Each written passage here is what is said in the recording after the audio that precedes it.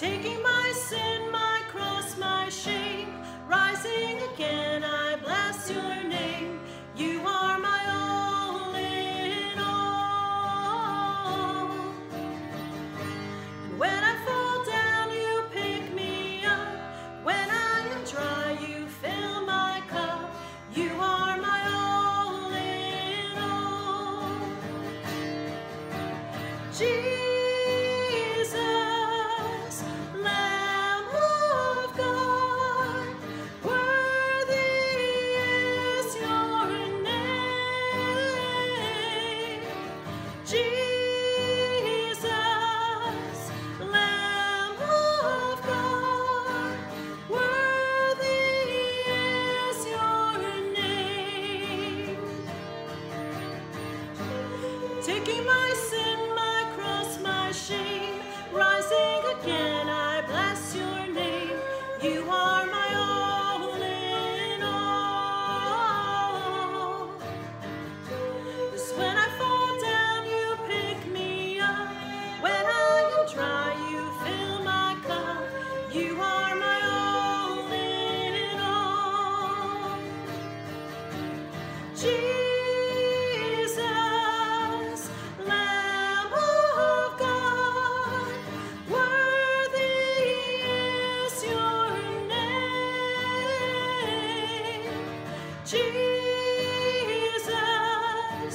Lamb of God, worthy is your name. Jesus, Lamb of God, worthy is your name. Jesus, Lamb of God, worthy is your name.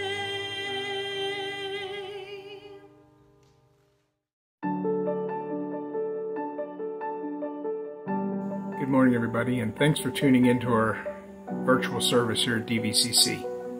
If we haven't met, my name is Dave Schellenbarker, and I'm here to bring you the communion meditation this morning. I'd like to begin by sharing several verses from Jeremiah chapter 31. These will be 31 through 34, and I'll be reading from the ESV. Behold, the days are coming, declares the Lord, when I will make a new covenant with the house of Israel and the house of Judah, not like the covenant I made with their fathers on the day when I took them by the hand to bring them out of the land of Egypt, my covenant that they broke, though I was their husband, declares the Lord. For this is the covenant that I will make with the house of Israel after these days, declares the Lord. I will put my law within them, and I will write it on their hearts. And I will be their God, and they shall be my people. And no longer shall each one teach his neighbor and each his brother, saying, Know the Lord, for they shall all know me, from the least of them to the greatest, declares the Lord. For I will forgive their iniquity, and I will remember their sins no more. As we gather around the communion table and reflect on these verses, there's a whole lot there to remember, but I want to give you three things that stand out to me from these verses. First of all, God made the covenant that entitles us to be here. We don't have any right to do this on our own. Secondly, God's covenant is written on our hearts, and it's available to all. Thirdly, God has forgiven our sins and remembers them no more. So before we partake, I'd like you to think about three other things, three specific things to kind of put your mind in the right frame as we partake of our communion today. First of all, are we coming to the table in a humble manner, recognizing that we don't deserve to be here? Secondly, do we recognize that our relationship to God has come at a great cost, the cost of our Savior, Jesus Christ, his life and death on the cross? Thirdly, do we truly acknowledge our sins, and have we asked God to forgive us and help us to avoid repeating our sins? I'd like you to think about these things before you partake of the emblems today. And I want to remind you again that as we're at home, you can use anything that you happen to have handy. Water or juice is fine. You can use a saltine or a Ritz cracker, anything that you happen to have in the house. But just use these to help you remember and remind you of the body and blood of Jesus Christ. I'd like you to bow your heads and pray with me now. Father in heaven, we thank you so much for the sacrifice that our Lord has made for us. We thank you for reminding us again and again that you are the one that brings us to this table. We don't come here on our own. We're invited to this table by you. We thank you for the covenant that you have written on our hearts. We thank you for the fact that you've made it available to all, and ask you to help us to help others to see that as well. And Father, most importantly, I thank you for forgiving our sins and the fact that you remember them no more. What a comfort this is to us, Lord. We thank you so much for the many blessings you've given us and ask you to bless us now as we partake of these emblems together. In Jesus' name, amen.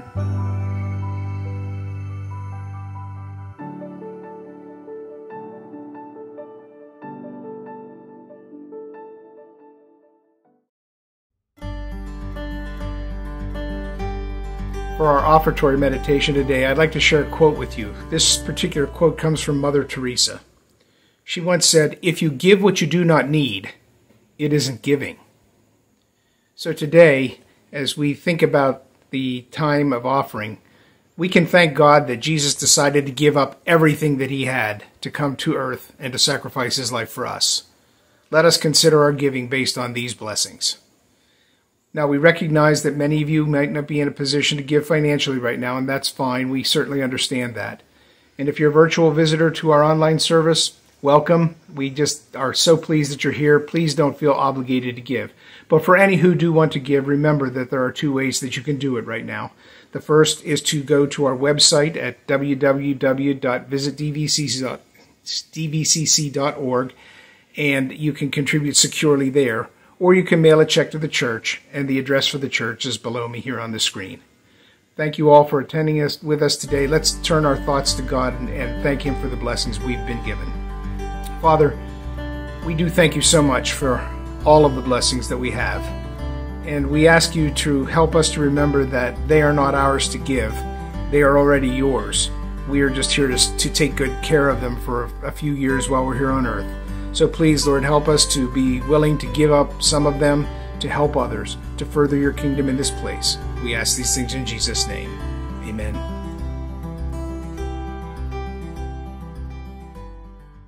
Good morning, DVCC families. Pastor Scott here. Just wanted to take a moment and provide a little bit of an update and an important opportunity for those that would like to serve in an important way. As you know, we've been having outdoor services through the month of September. We've completed those. Those were great opportunities for those who could come to gather together and at least see one another and have the opportunity to worship together outside. Now that the weather has gotten cooler, we have completed those. And as we've been mentioning, we are working on a plan for the possibility of an indoor service.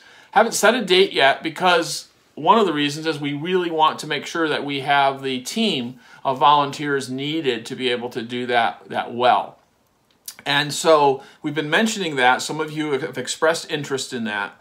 So what I want to say today is if you're interested in considering volunteering for helping in this indoor service, then you can go to our website at www.visitdvcc.org and you go to the Get Involved tab. Or link, and there you will find a description of this volunteer opportunity and also a form that you can fill out if you are interested. And that basically, the way of looking at it would be sort of like an usher or a guide during the service. And the more people that we have that are interested in that and can be trained for that, then the easier it will be for us to be able to have a safe and healthy service, and that's our goal. I do want to remind you that we are going to continue to have our online services right through this period of time, so there will always be that opportunity for those that are going to be joining us online for any particular reason, and we will continue that. So I would encourage you, if you're at all interested, to check that out in volunteering. Perhaps you've served as a greeter or as at the welcome desk in the past, or you know, the more people we have, then the bigger rotation we can have, less times people would have to serve. And of course, we all need to keep our eye on what is happening in terms of the virus in our community. And so, you know, we're setting these goals prayerfully, seeking to do what is following the appropriate guidelines and provide the opportunities that we can. So I would encourage you to keep let's keep each other in prayer.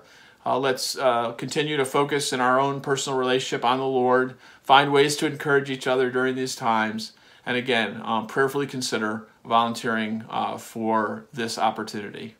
And I hope you have a great day, and I hope you enjoy the rest of the service.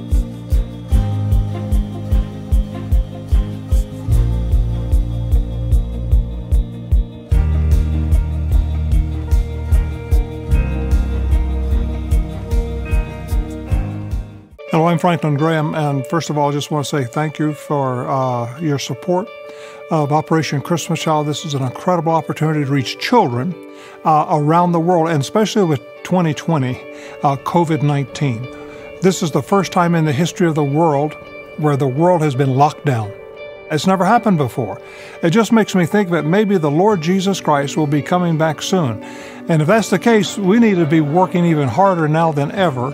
And we need your help, we need your prayers, we need your support as we reach out around the world in Jesus' name, helping children by giving them a gift, discipling them, for those that receive Christ, discipling them in God's Word, so that they can go out and reach their friends and their family with the truth of the gospel. Multiplication. So thank you for your help. Thank you for your support, your prayers.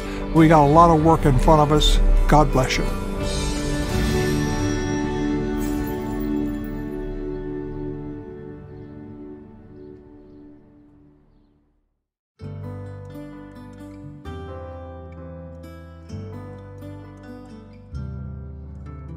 Well, good morning. Good to be with you this morning. And as we continue our series that we've been doing as our fall kickoff in the theme, #whatever.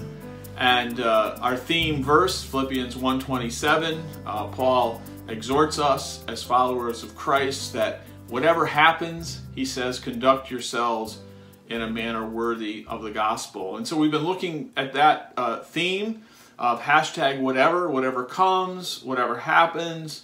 And last week we looked at whatever things are true, to focus our minds on that. And the whole idea of this theme for this fall kickoff of our ministry year, and as our ministry as a body of Christ, and as we go into this very challenging, or continue to go through this very challenging season we're in, is to focus on these themes in the book of Philippians to help us as followers of Christ, whatever we're experiencing. And we know that we have a lot of challenges, and this week in particular, we have a number of more challenges, as we found out that our president has contracted the COVID virus, and we have an election coming up, and all kinds of other challenges. And so what I'd like to do this morning is just open us in a word of prayer, and then we're going to open God's Word and see what God has to say to us this morning. So let's pray. Father, we do thank you for your grace and your mercy, and we do thank you that we can trust you in whatever happens, whatever comes. You've told us in your word that we are to pray, Lord, for our government, for our leaders, both our local and state and federal leaders at all levels. And Lord, we are going through a difficult and challenging time right now as a country. We pray that as your people, that we would seek your face, that we would seek wisdom as we exercise our privilege and our freedom and our right as citizens to vote. We pray for your guidance and direction. We do pray for our president and for his wife at this time as they go through this period of time with the virus. We lift their health up to you. We lift up our leaders as they work to make decisions at the federal level. And Father, we thank you that as your people, as those who know you through your Son Jesus, we can trust you. And we pray, Father, that you would speak to us through your word this morning. In Jesus' name, amen. And as I said, we are in the book of Philippians, and this morning we're going to be in Philippians 4, 8, and 9. And our focus will be in particular on verse 9. So I'll be reading from the English Standard Version, Philippians 4, 8, and 9. You can follow along on the screen, or if you prefer, you can read on your device or your Bible at home. Paul says in Philippians 4, 8, "Finally, brothers, whatever is true, whatever is honorable, whatever is just, whatever is pure, whatever is lovely, whatever is commendable, if there is any excellence and if there is anything worthy of praise, think about these things." And then our focus this morning is in verse 9. "Whatever you have learned and received and heard and seen in me, practice these things, and the God of peace will be with you." Whatever you have learned and received and heard and seen in me, practice these things, and the God of peace will be with you.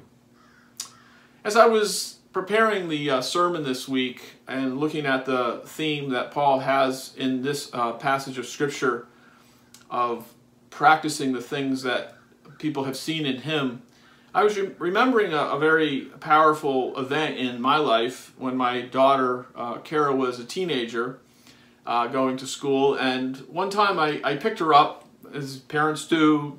You know, basically we were the shuttle service, the taxi service for our kids, our 3 kids, as many of you know and relate to. You know, picking them up for this activity, taking them to this activity, and our kids, so I picked them up. I picked her up one day, and it was a long day. I was tired. It was the end of the day, and when we got in the car and she was riding along with me, she told me that they had an assignment in school, and one of the assignments, my kids went to a Christian school, one of the assignments was for them to draw a picture of someone who reminded them of Jesus in the way that they acted or something along those lines. And so she showed me that the picture that she had drawn was a picture of me driving our car.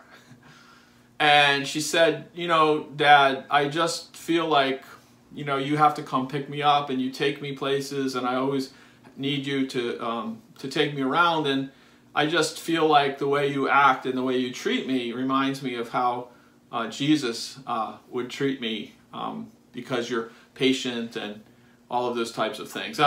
Now, for any of you that are parents, I mean, you can imagine it. I've never forgotten that moment. I can remember it like it was yesterday, it was many years ago, where I was on the road and that particular event. And, I don't share that story to say, oh, I was this great, model, spiritual giant. And I hesitate to even share it because that's not the point of the story. But the point of the story is, it made a deep impression on me because a couple things. One, because I know internally how many times I felt anything but like I was like Jesus. Because a lot of times on the inside I was tired and I didn't really feel like having to do it. But I did ask for God's help and His grace to treat my kids with grace and mercy and patience. It also really spoke to me about the impact that something even as small as that can have on, in this case, my daughter, but just on people around us. That something like that really made a difference in her life. And of course, it gave me a lot of gratitude, and it also humbled me, but it also encouraged me. That even that act of, patiently picking her up, of asking her how her day was, of all those kinds of things, caused my child to say, I see Jesus in my dad. And I'm sure that if you could interview my daughter and ask her, were there times when you didn't see Jesus in your dad? Oh, if she's being honest, she would say absolutely. There were times I didn't see Jesus in my dad. But I believe that the overall picture that by the grace of God, my kids got was that they were able to see Jesus in me. And that's really the nature of the Christian faith, is that the nature of the Christian faith is that we use this big word, an incarnational faith. What does that mean? It means that we are followers of Jesus, who is the Son of God, who became a man, who came from heaven and became a man. God put on human flesh. So His disciples could hear him, hear his teaching. They could see him. They could observe him. They could literally touch him. They could sit with him, eat with him, ask him questions. In short, they did life with him. They did life with him. That's how he showed them who God was. That's how he showed them what faith is. He lived it out before them, and they could see it because he became a man.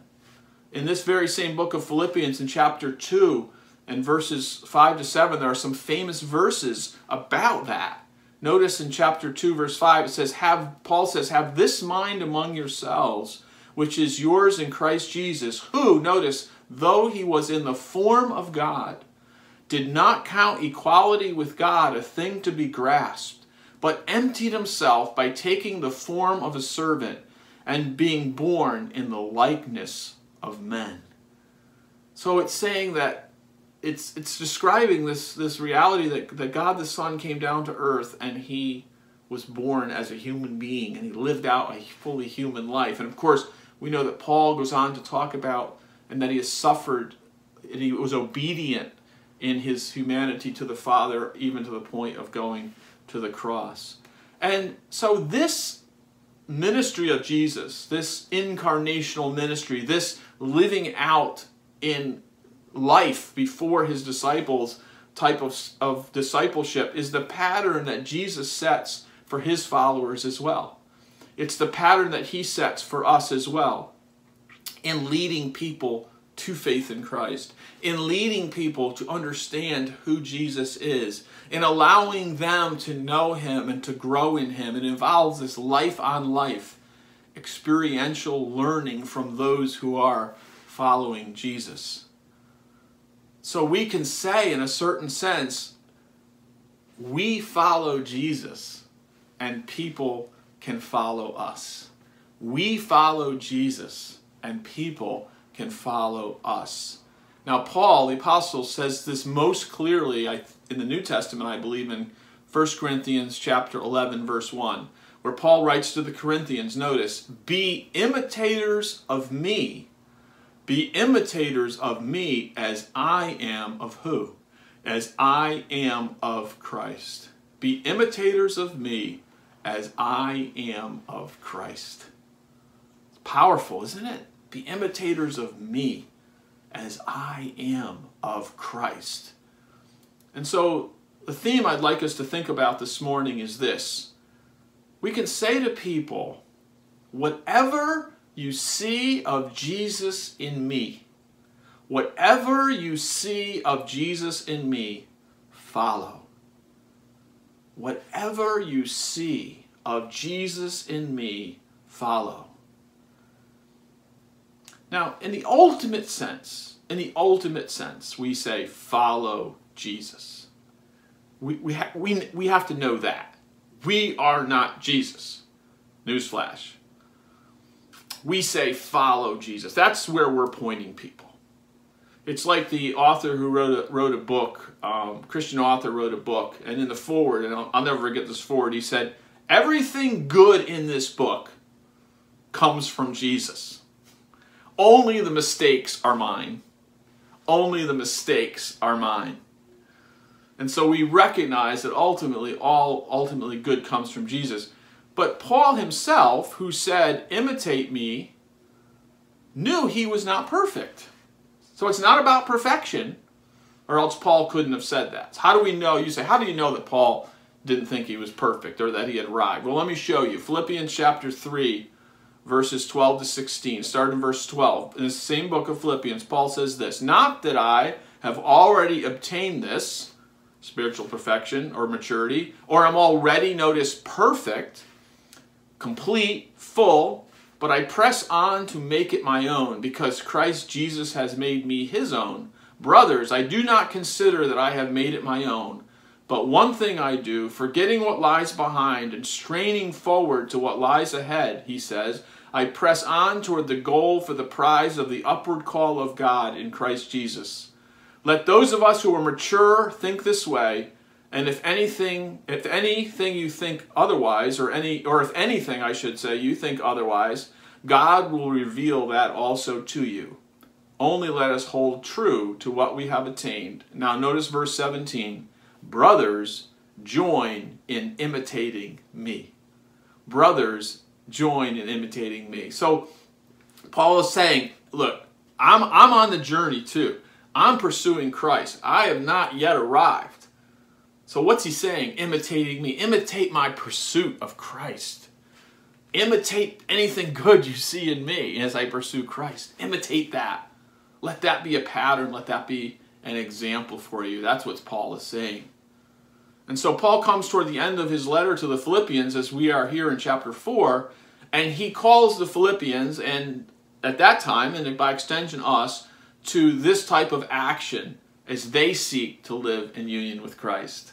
He calls them to this type of action of following Paul as he follows Christ, but then ultimately, by extension and by implication, those who follow them can also follow Christ. Notice again in verse 9 of chapter 4, whatever you have learned and received and heard and seen in me, practice these things, notice, and the God of peace will be with you. The God of peace will be with you. When Paul refers to things that they have learned and received from Paul, this of course would involve the teaching that Paul has given to them, including what is written in this epistle. It's part of his teaching to them. And we've already seen, for example, that he said to them that they need to live worthy of the gospel, whatever happens.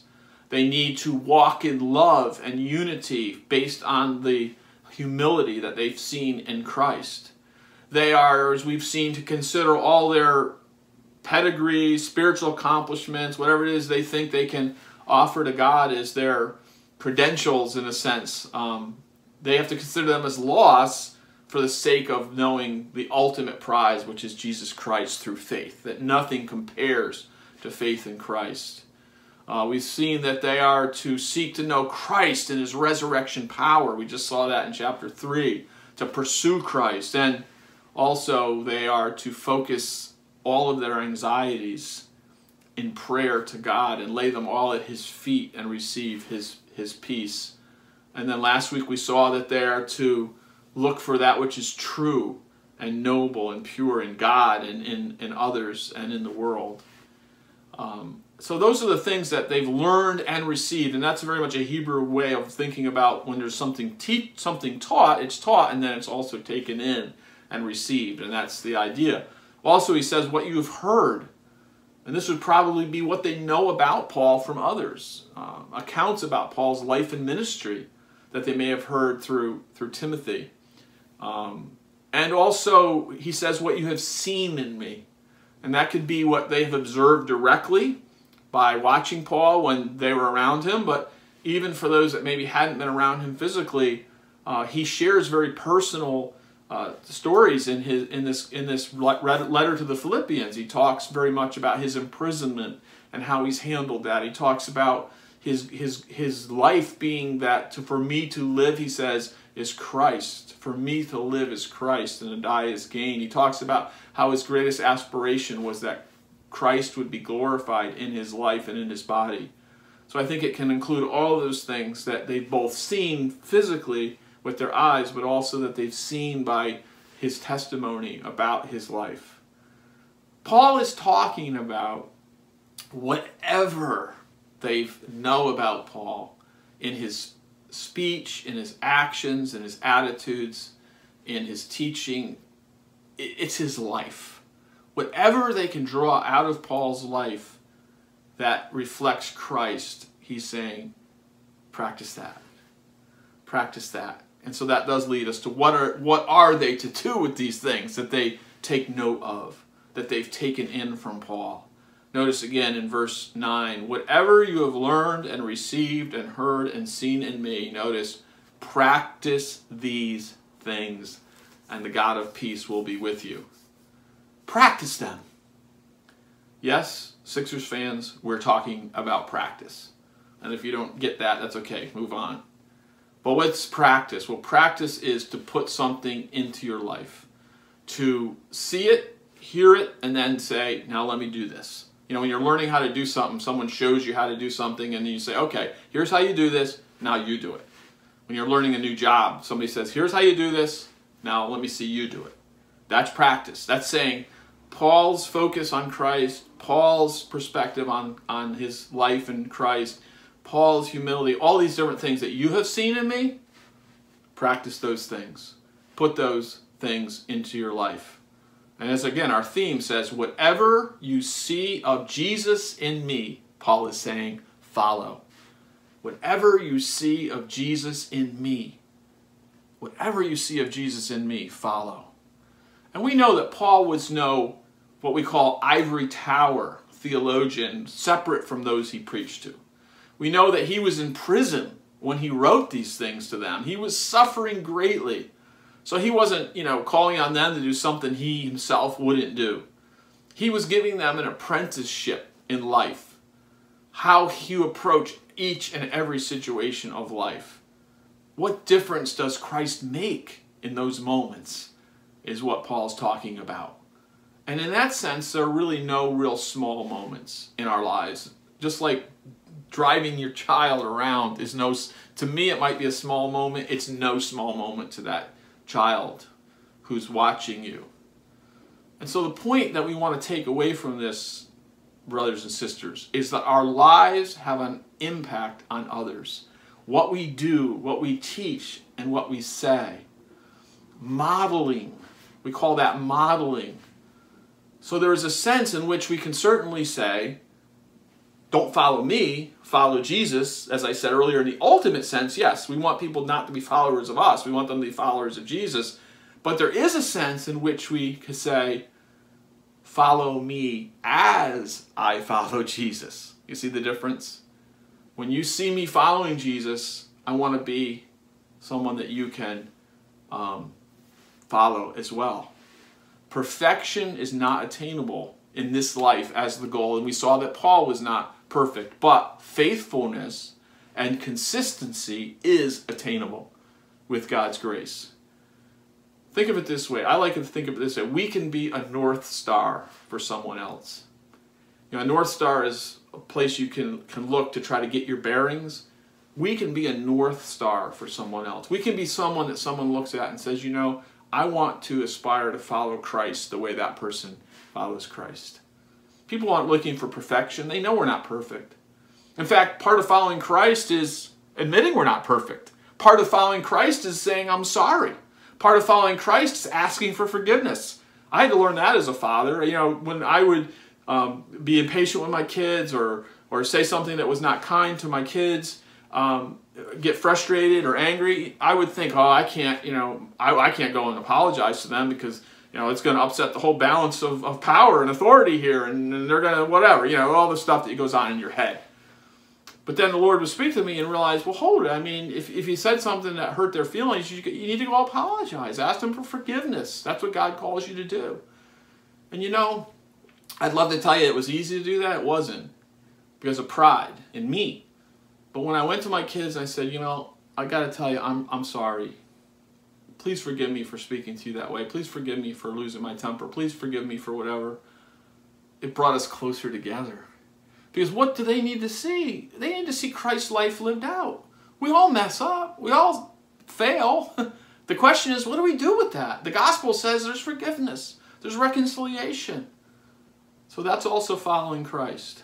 We can be a North Star for someone. We can be a light reflecting the light of Jesus. The moon doesn't have its own light. Spoiler alert, if you didn't know that, I'm sorry to tell you that, but the moon does not have its own light.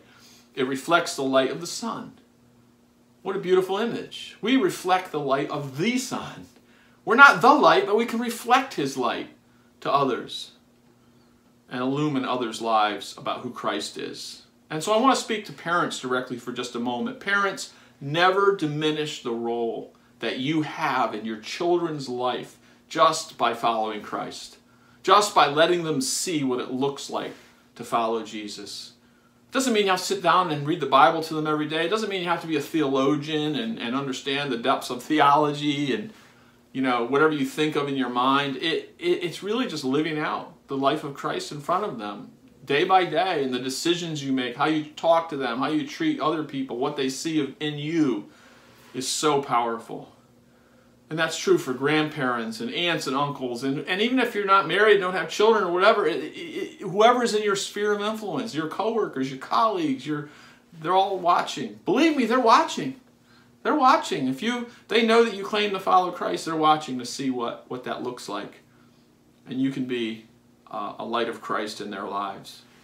Whatever your sphere, don't denigrate your influence. And the most powerful impact that we can have is when our words and our actions cohere.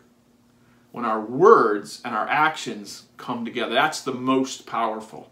In other words, when what we say and what we do come together. If we live a life where we say this and we do this, it undermines all of that we're trying to do in helping people come to know who Christ is. So if I teach that truth is important, or I say that truth is important, but I lie, no impact, or really it's a negative impact. I say that we should treat people with respect and kindness, but we berate people to their face or behind their back.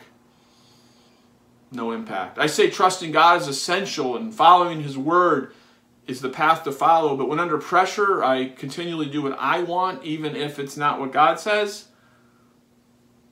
That's not setting the pattern that we want people to follow.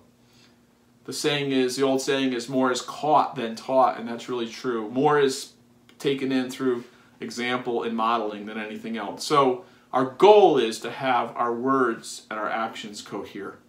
That's the sweet spot right there, when our words and our actions cohere. When we say, it's important that we follow Christ in each area of our lives, and we do that. When we say it's important how we respond to the Word of God in our daily lives, and we do that. That's where the sweet spot is. So do people see that Christ is central in your life and how you treat others and your decision making for your priorities and your goals, how you choose what you will do? Do people see that? People around you, closest to you? I love Philippians 2:14-16. Paul reminds us there about our role as the people of God. He says, do all things without grumbling or disputing, that you may be blameless and innocent, children of God, without blemish in the midst of a crooked and twisted generation, among whom, notice, you shine as lights in the world. Isn't that a beautiful picture? Among whom you shine as lights in the world, holding fast to the word of life, so that in the day of Christ I may be proud that I did not run in vain or labor in vain.